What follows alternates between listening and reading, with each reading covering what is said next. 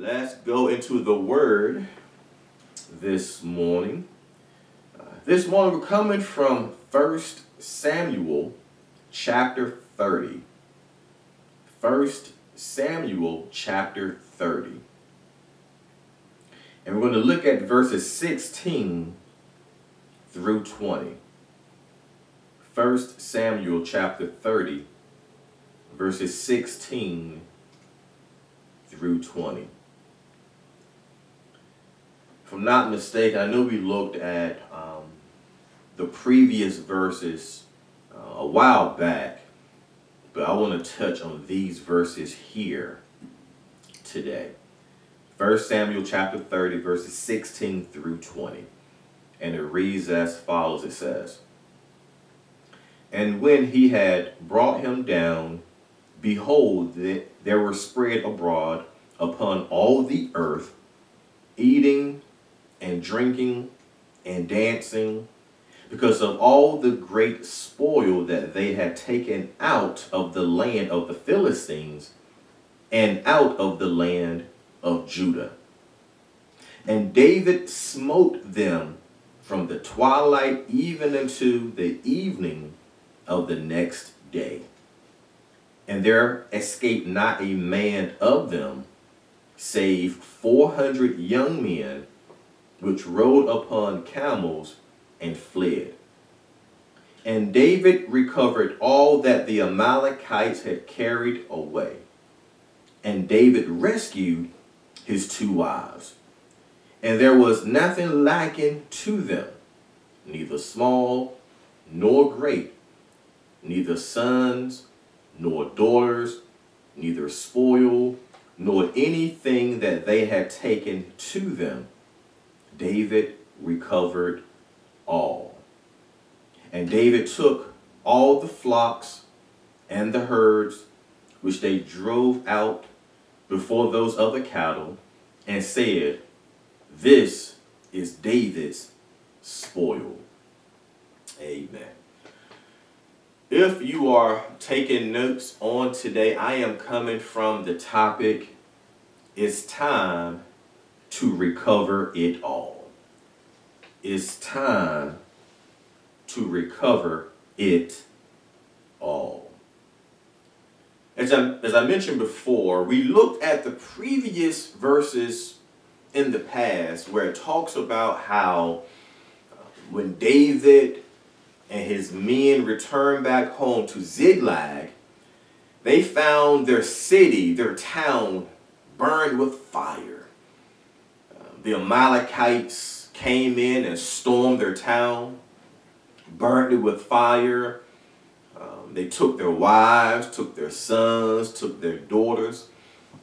They pretty much kidnapped them and took them away. The men left, came back, wives and kids are gone. The town is on fire. Now, when this happened, since David was in charge and David was in authority, David was the leader, the men were so upset with David that he let this happen. Because their wives and their kids were gone as well. They lost their homes in the fire. So the men wanted to stone David. They wanted to kill David because of what had happened. David was so stressed. He was under so much pressure. He didn't know what to do. The men wanted to kill him.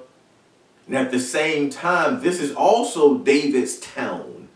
David's wives and his kids were also kidnapped. So he was in a very tough place. Men wanted to kill him. He's trying to think about his wives and his kids and all these different things. And he didn't know what to do. But there was one thing that David did do. And that was he went to God. The Bible tells us that David encouraged himself in the Lord. He went to God and He asked God what he should do, and should he go after the Amalekites, and should he pursue them? And God gave him the answer. God gave him confirmation. God told David, go and recover it all. In other words, go and pursue the ones who came and burnt up your town, took your wives, took your kids. Go ahead and pursue them. I'm giving you permission. You see, a lot of times, Grace, when we are under pressure and stress and there's a lot on our shoulders, what we need to do is take a page out of David's book. David went to God.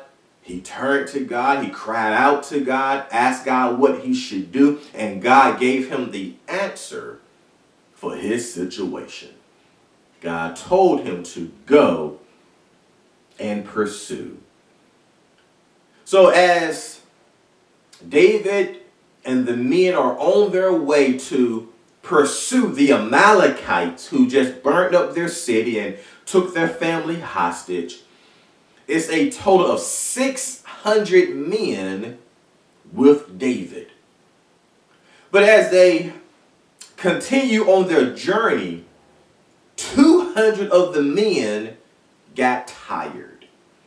200 of the men could not go on any further. So therefore, 200 of the men stayed back, while the other 400 went on to pursue the Amalekites. As they are on their way to locate the Amalekites, they find this Egyptian, this young man. As they find him, this Egyptian, he's tired from his journey. All right? He's weak. He's hungry. As a matter of fact, this Egyptian, who was also an Amalekite, told David that his people, the Amalekites, are the ones who destroyed their city.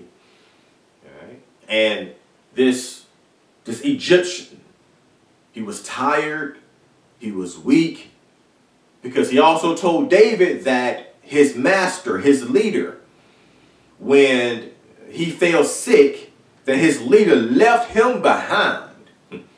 Unlike what David did when his 200 men got tired, right? David said, okay, we're going to take care of you guys when we get back, but just stay right here. Let us go ahead.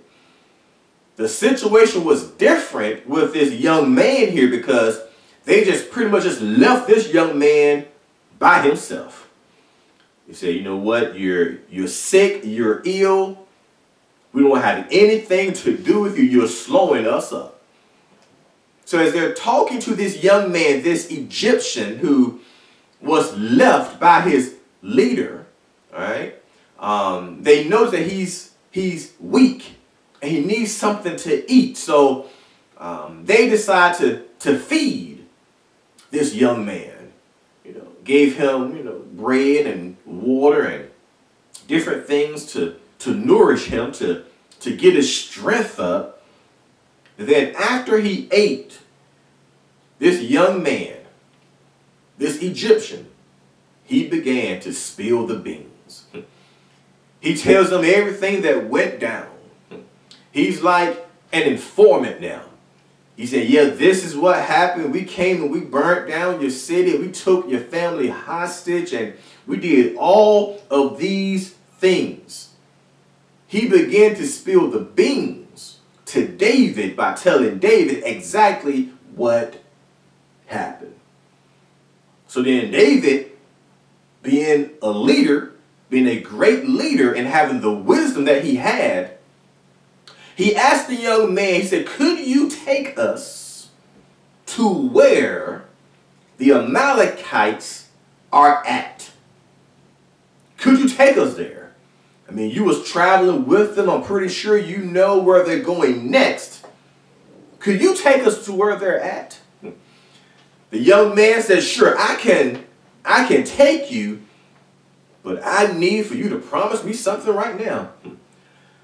I need for you to promise me, David, that if I take you to where they're at, that you promise that you will not take my life if I take you there. David agreed with the promise. He agreed with the arrangement with these young men. He said, you know what, I'm not going to take your life. I'm not going to kill you if you take us to where they're at. Because remember, this young man was a part of the army that went and burned the city and helped kidnap their families. But David agreed not to take his life if he would show them where they're at. So long story short, the young man took David to where the men were at. And this brings us to our text on today. So let's look at verse 16 again, now that we understand the backstory and what's happening here in the text. Verse 16 again, it says, and when he had brought him down, behold, they were spread abroad upon all the earth, eating and drinking and dancing, because of all the great spoil that they had taken out of the land of the Philistines and out of the land of Judah. So here you have this young man taking David and his 400 men to the place where the Amalekites are now at. David and his men, they're looking at the Amalekites just celebrating. They're eating. They're drinking. They're dancing. They're doing all these things. Look, it's a big old celebration that the Amalekites are now having. You know, they have the jewelry. You know, they have their families. They have all these things. And David and his men is looking at them just celebrating the fact that they stole from them. David and his men are looking at the enemy and they see the enemy just having a grand old time. You know, they were playing music, I'm sure. They were probably singing and just having a great, they probably was dancing to the cha-cha slide. They was having a ball, celebrating the fact that they had just burnt down the city, taken their money, taking their jewelry, taking their families, and now they have time to celebrate. Now they have time to throw a party. You see, when the enemy takes away from you, he's trying to get away with it. He's trying to get away with what he has taken away from you. As a matter of fact, the enemy celebrates when he can take something away from you that you hold dear to your heart.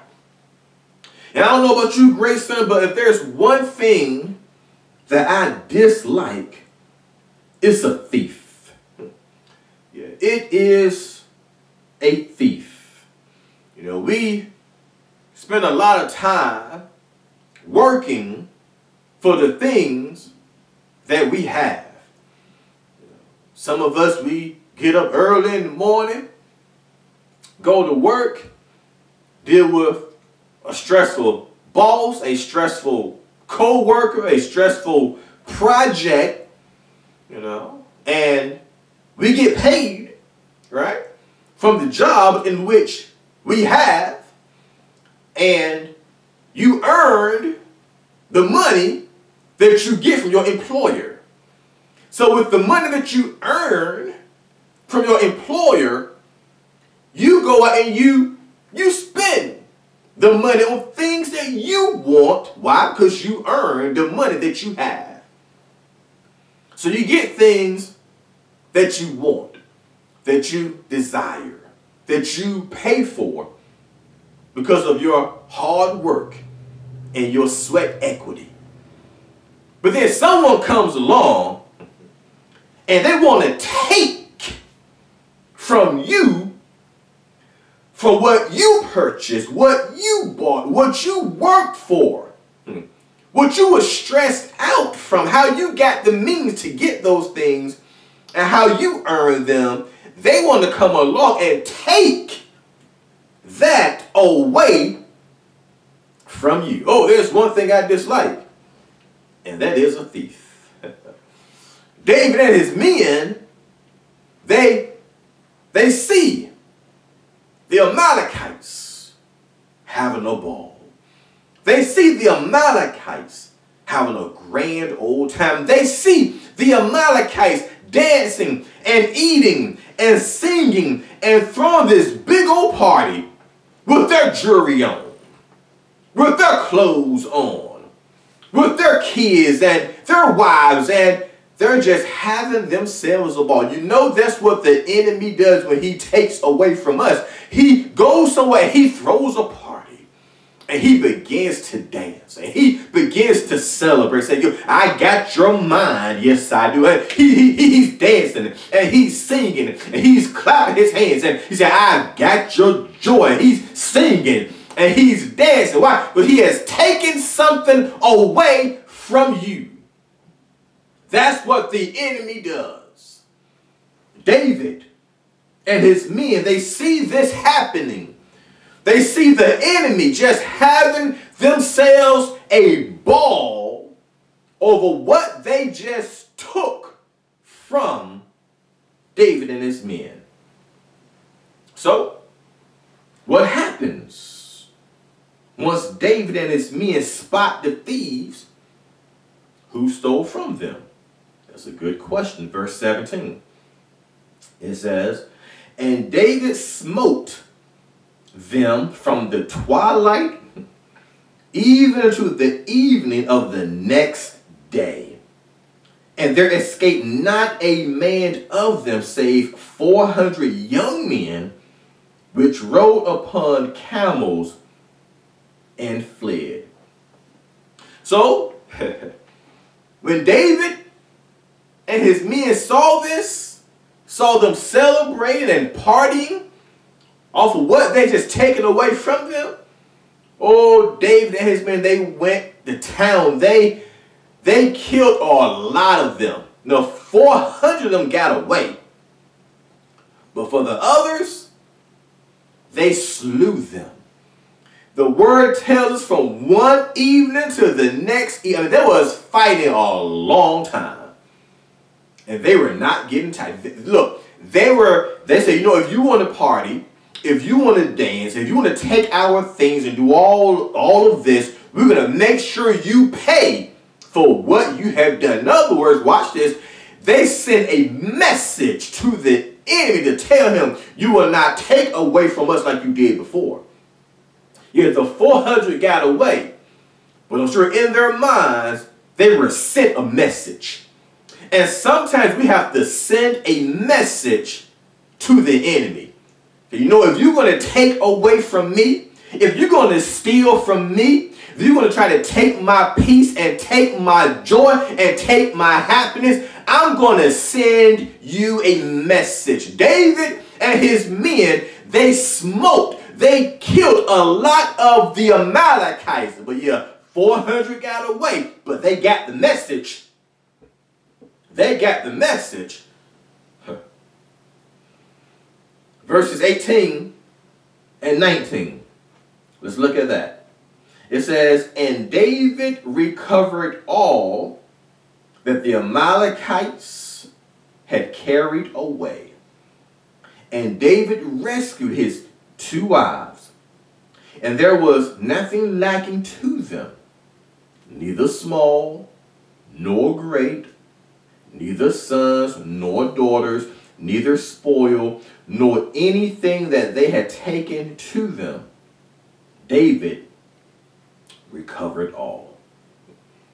Now remember, I told you earlier, David went to God when his men wanted to kill him because of the town being burned down and their families being taken away. David went to God. God told David, go ahead and pursue. You see, God is not he's not a time waster. He doesn't waste time. If he tells us to do something, especially if we ask him, shall we do this? Shall we do that? He's going to give you the answer on what you should do. And with us, we should have the confidence. We should have the assurance that our Father has given us permission to do certain things. And if he has given us permission to do certain things, we have to know we're going to be okay. The word tells us that David and his men recovered it all. Everything that was taken from them, they got it back. A couple of weeks ago, our daughter, we were home and it was a little bit late, and she gets a phone call from one of her friends to go out, to hang out that night and so forth. And, this friend was only going to be in town a few more days and so forth. And, our daughter said, yeah, I come hang out. And, they called another friend and so forth. So they went to go hang out that evening. So they go hang out and so forth. And, young people being young people,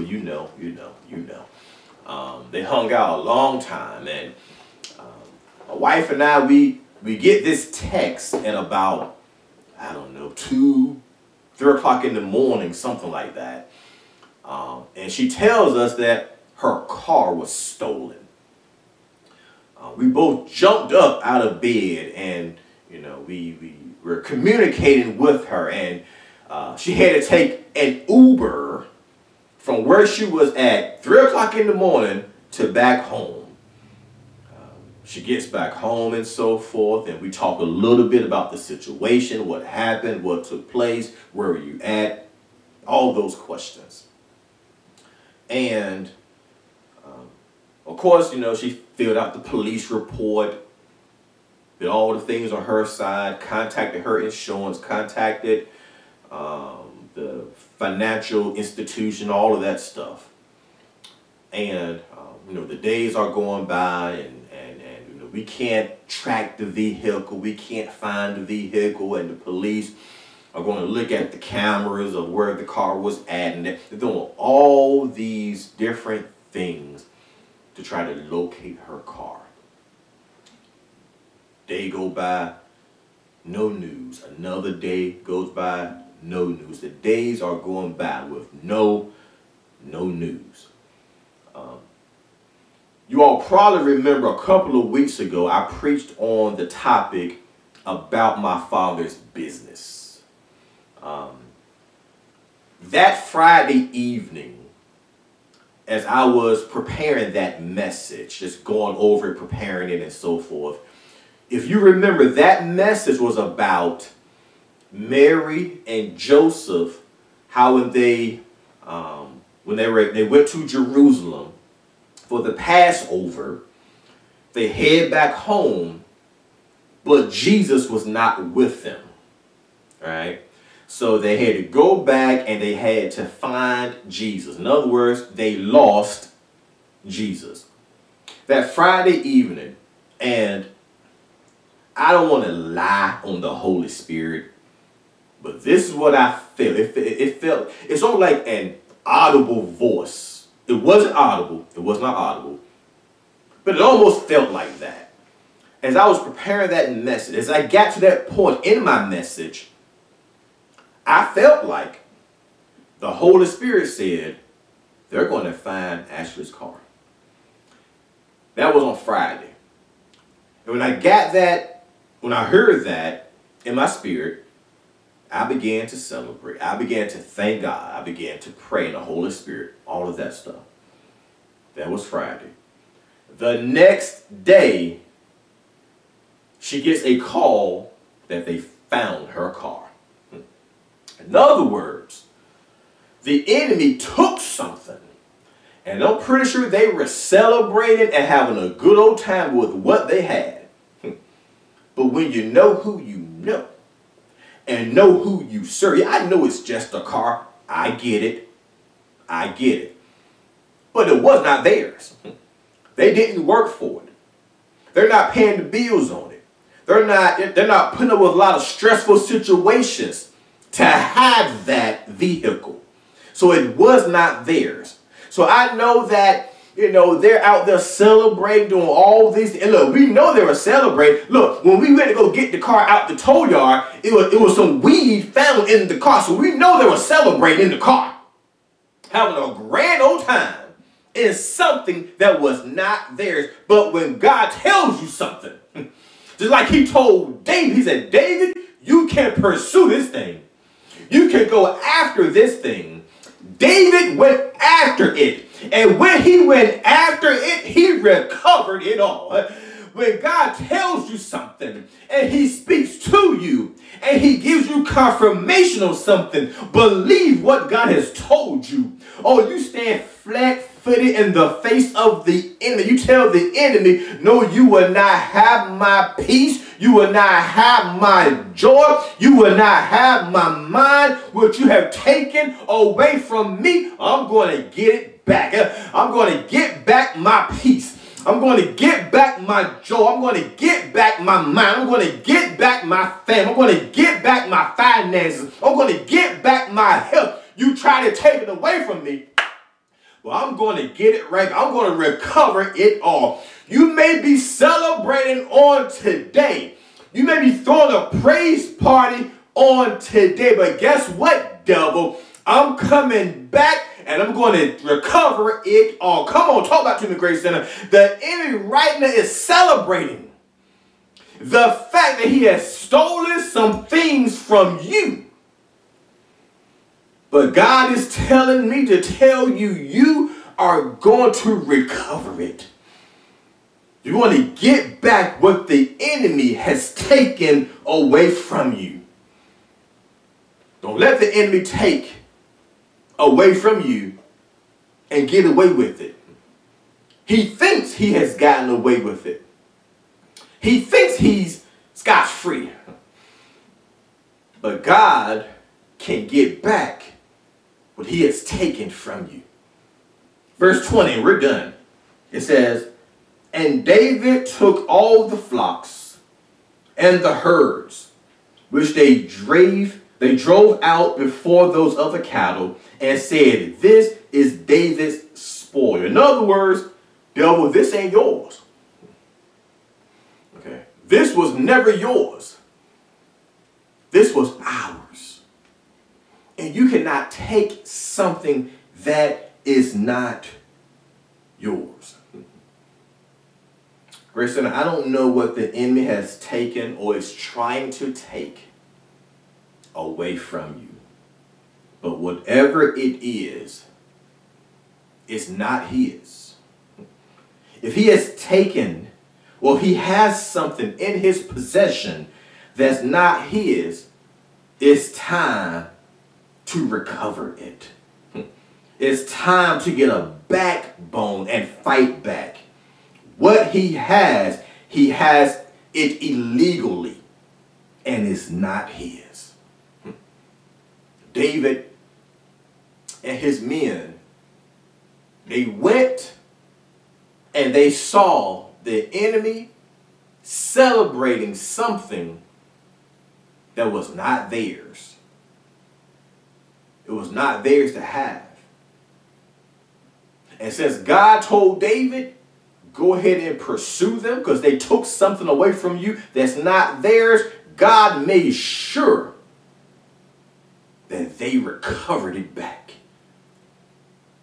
Grace Center, I pray that if the enemy has taken something from you, that you recover it all. that you get it back. You know what it is that the enemy has been fighting you. He's been coming at you over different things in your lives. Fight back. Fight back. Go to God and look. Let God give you the confirmation on, just like he gave it to David. When he told David, he said, you know what? Go ahead and pursue. Go after it. And if God is on our side, if God be for us, who can be against us? God is undefeated last time I checked. No one has ever taken out God. No one has never outruled God. It has never happened, never will happen. God is God. He's God all by himself. So whatever the enemy has taken away from you, I pray that you recover it all. And if the enemy is trying to take something away from you, you need to tell the devil, no, you will not touch this. You will not have this. You will not have my health. You will not have my family. You will not have my peace. You will not have my joy. You will not have my happiness. You will not have my mind. You will not have my health. You will not have it. Take your nasty, filthy hands off of it. It is not yours to have. Grace Center, whatever the enemy has taken away from you, it's time to recover it all. Amen. The virtual doors of the church are open at this time. The invitation is extended. Perhaps you're not saved and you're watching today and you don't know Jesus Christ as your Lord and your personal Savior. And perhaps the enemy has been fighting you, telling you that God is not real. Jesus was just a man. All those miracles you read about in the Bible didn't happen. He's trying to get you away from God. He does not want you to see the light. He does not want you to come into the kingdom of God. So he's telling you all sorts of things. Trying to trip you up. Trying to get you to believe a lie. Trying to get you to come on his side. Maybe today God spoke to you and told you that today is the day that you place your faith in my son Jesus. Today is the day that you give your life to him. When you receive Jesus Christ into your lives, into your heart, and place your trust in him, what you're doing is you are confessing and believing in the one who came to die on the cross for you. And when you do that, it guarantees that when you leave this earth, when you die, that you will spend eternity with God. You will spend eternity with the Father, with Jesus. You will be saved from the wrath of God on Judgment Day. So if you're watching on today, if you want to place your faith in Jesus, if you want to receive Jesus Christ into your lives, into your heart on today, you can say this simple prayer along with me. You can say, Dear God, thank you for having me on your mind. On today, I confess with my mouth and I believe in my heart that Jesus came, that Jesus died, and that Jesus rose on the third day. If you have prayed that prayer, guess what? There's another party going on. And right now, the angels in heaven are throwing a party. They are praising the fact that you have placed your faith in Jesus. If you have prayed that prayer, we would love to hear from you. Send us a private message, email, connect with us. We would love to connect back with you. Amen. For all others, any special prayer requests that you may have, we would love to stand in the gap and pray with you and for you. So send us a private message, email, connect with us. We would love to pray for you. Amen. All right, family, it is now tithes and offering time. We have several different ways in which you may be able to give. If you go to our website, thegracecenterga.org, click on that give link. It has all the different ways in which you may be able to give, whether you're downloading our Givelify app, giving through the website itself, or mailing your checks or money orders to us. All of those different ways to give are on the website. Amen. Once again, that's thegracecenterga.org. Amen. All right, family, I pray and hope that this message on today has blessed you. Hope you learned something today, and I hope you can apply it to your lives. But remember, whatever the enemy has taken away from you, it's not his. It's not his. And you can fight back to get it back. And you can recover it back if you really want it. Amen. But praise God for this message. Praise God for you. Let us now pray as we are dismissed for today. Lord, we thank you for all that you do, Father. We thank you, Lord, for this word that you have given unto us. I pray that it has touched the hearts of your people. I pray for those who have given their lives to your Son, Jesus Christ. I pray that you will walk with them and show them the ways of you, Lord. I pray that you will connect them with the local church that will help them in their new walk. I pray that for those who have special prayer requests, whatever they're going through, whatever their needs are, I pray that you will intervene and have your way in their lives.